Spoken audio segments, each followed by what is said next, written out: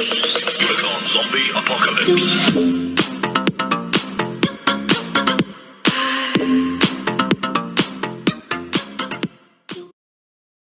Hello everyone, welcome to Eco Talks with Sneha Muneriker. In today's video, we will discuss about the ordinal approach of theory of consumer behavior. In previous video, we have seen the cardinal approach. Now we will see the ordinal approach. In ordinal approach, main theory is indifference curve analysis. So in cardinal approach, there were some drawbacks. That is, first drawback was they said that utility is measured, but in reality, utility cannot be measured in the quantitative terms. Utility cannot be measured in precisely in quantitative terms.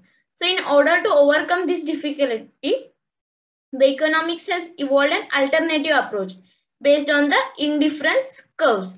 That is, that approach is known as ordinal approach, where they said utility is not measurable. They said utility is not measurable, but consumer can rank his preference. So according to indifference curve analysis, the utility cannot be measured precisely, but the consumer can state which of the two combination of goods he prefer without describing the magnitude of strength of his preference. Example, there are two combination of goods A and B. So consumer can say which combination he would prefer, A or B, which is his first preference. Either if A is his first preference and B combination is second preference, he need not tell the magnitude why he choose A over B. Just it is his decision that he has choose combination A over combination B. So here he did not describe the magnitude of strength of his preference. So this means that if consumer is presented with number of various combination of goods, he can order or rank them in scale of preference. That is first preference, second preference. That is, if, for example, he has various combinations marked as A, B, C, D, E, etc.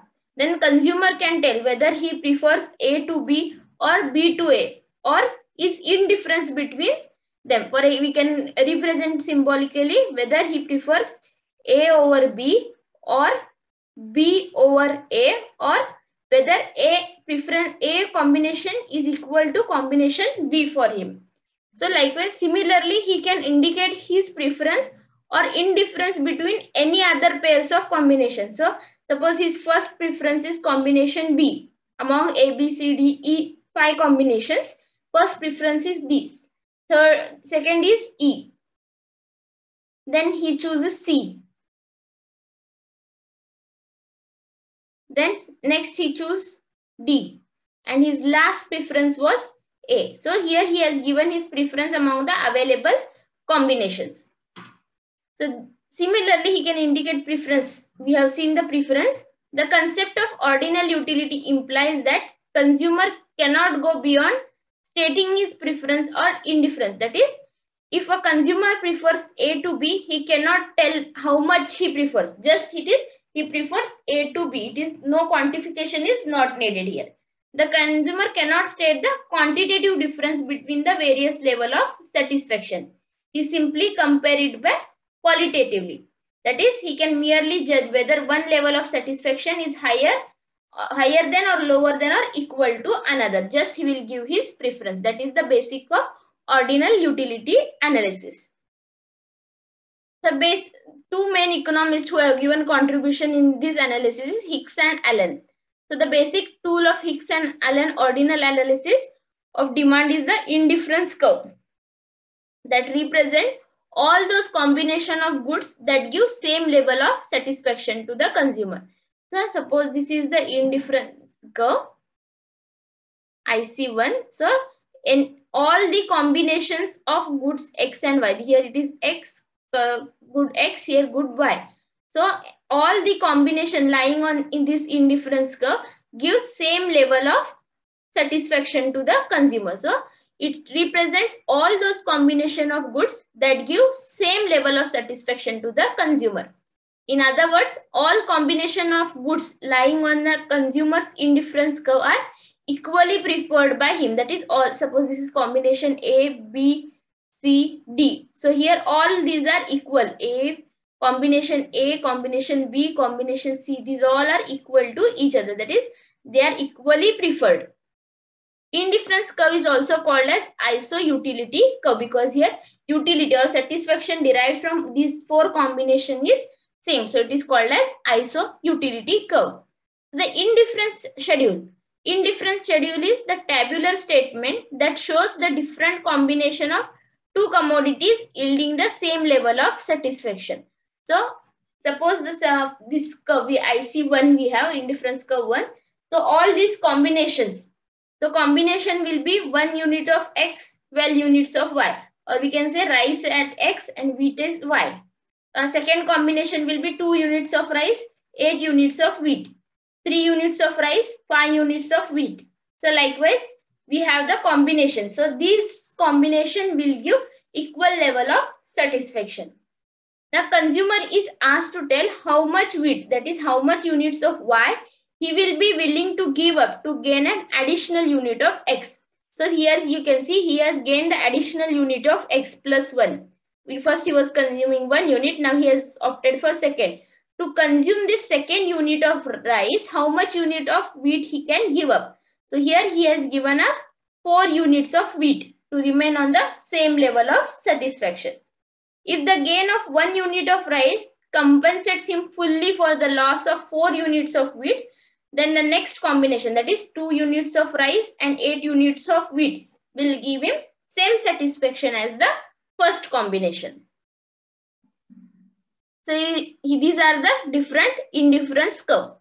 Now set of indifference curve representing the scale of preference at the different levels of satisfaction is known as indifference curve map. So various indifference curve on a single graph representing different level of satisfaction. It is called as indifference curve map. So all the combinations now lying on IC3, this is the IC3, that is indifference curve 3, is the same level of satisfaction, and it is higher compared to IC2 and IC1. Satisfaction level is higher in IC3 because farther we move from the origin, greater will be the satisfaction. So IC3 levels of satisfaction is more than IC2. IC2 is more than IC1.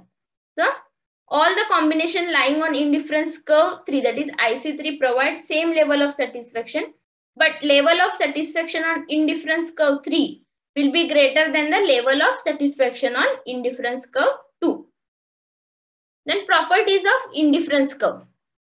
First property is that it is the downward sloping. We have seen it previously. It is a downward sloping curve from left to right. So indifference curve, it is the downward sloping curve from left to right. This means when the quantity of one good in the combination is increased, the quantity of another good has to necessarily reduced so that they can remain on the same level of satisfaction. So you can see, if we now here X, it is increasing, quantity of X is increasing, quantity of Y is decreasing, so that they remain on the same level of satisfaction.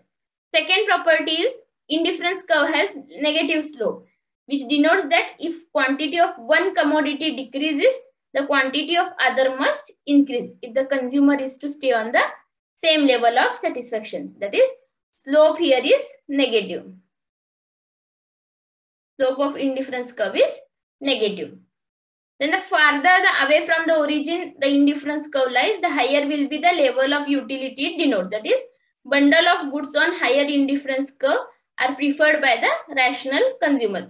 How much far we move from the origin, that much higher level of satisfaction is indicated. Then fourth property is indifference curve do not intersect. Indifference curve never intersects each other. This condition won't happen because each indifference curve represents a different level of satisfaction. If two curves are intersecting each other, that means they are indicating one level of satisfaction which is impossible. So they do not intersect. And fifth property is they are convex to the origin. They are convex to the origin. The next one more concept they have used here is budget line or price line to determine the equilibrium level of consumer according to ordinal theory.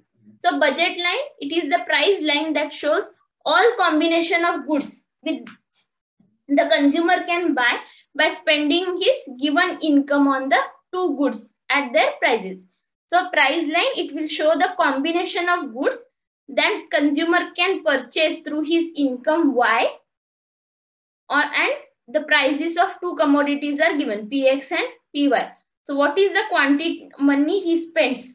Quantity of two goods, that is X, and we can say small x and y. This is the quantity of X and Y that can be purchased with the respective price from the given income, that is represented by the price line or budget line. Now suppose consumer has 50 rupees to spend on two commodities X and Y. Let the price of X be 10 rupees and Y be 5 rupees. So how he can spend his 50 rupees? Suppose he spends all his income on X. Now price of X is, we can say price of X is equal to 10 rupees. So he has 50 rupees. So he can, maximum he can buy 5 units of X. So here this will be the 5 units. And for Y it is 5 rupees per unit. So price of Y is 5. So maximum he can purchase 10 units of Y. This point indicates 10 units of Y. So when you join these 2 points, it gives the combination of commodities X and Y that can be purchased through income 50 rupees. At the price of X is 10 rupees, price of Y is 5 rupees. And slope of this line is indicated by price of X divided by price of Y. So this is the slope of budget line, and this is the limitation criteria. This is the criteria which is used to find the equilibrium level of consumer. So some again properties and indifference curve. First we have the marginal rate of substitution. The negative slope of indifference curve at any one point is called as marginal rate of substitution. So negative slope at any point on the indifference curve, it is called as marginal rate of substitution of two commodities X and Y, and it is given by slope of tangent at that point. Suppose at this point we want to find out the marginal rate of substitution. It can be done by drawing a tangent here and then finding out the slope, that is delta Y by delta X. Therefore slope of indifference curve is negative because it is downward sloping dy by dx. That is nothing but marginal rate of substitution between X and Y. So definition of marginal rate of substitution of X for Y, it is defined as number of units of commodity Y that must be given up in exchange of extra unit of commodity X. So in order to increase the commodity X, how much Y we will sacrifice, that will give the marginal rate of substitution of X for Y, so that the consumer remain on the same level of satisfaction. Marginal rate of substitution or the slope of indifference curve is equal to ratio of marginal utilities of commodities involved in the function. So MRA XY, that is X for Y, that is marginal utility of X divided by marginal utility of Y, or when we are substituting Y for X, then it will be marginal utility of Y divided by marginal utility of X. This is one of the important point in indifference curve analysis. So next we will see the consumer's equilibrium. When is consumer said to be in equilibrium? When he maximizes his utility in a given income and market price. So given the indifference map and the budget line, consumer's equilibrium is defined as point of tangency of budget line with the highest possible indifference curve. So you can see here there are indifference curve map. We have 3 indifference curve, 1, 2 and 3. So, and this is our budget line AB. So this budget line is tangent to second curve at the point E. So this is the point of equilibrium where consumer consumes X star quantity of X and Y star quantity of Y, and he gains the highest satisfaction. At the point of tangency, slope of budget line will be equal to the slope of indifference curve. That is, slope of budget line is nothing but marginal rate of substitution, which is equal to marginal utility of X divided by marginal utility of Y, and slope of budget line, we have seen it, it is price of X divided by price of Y. So this is the equilibrium condition according to ordinal utility theory. Next, why this indifference curve analysis is superior over the cardinal approach or marginal utility analysis. So indifference curve, they have rejected that utility is measurable, whereas in realistic it is not measurable. So they have ignored this fact and they have said that the consumer, he gives his preference. So they have dropped the idea of measuring of utility. Second, indifference curve analysis uses the concept of marginal rate of substitution, that is measurable.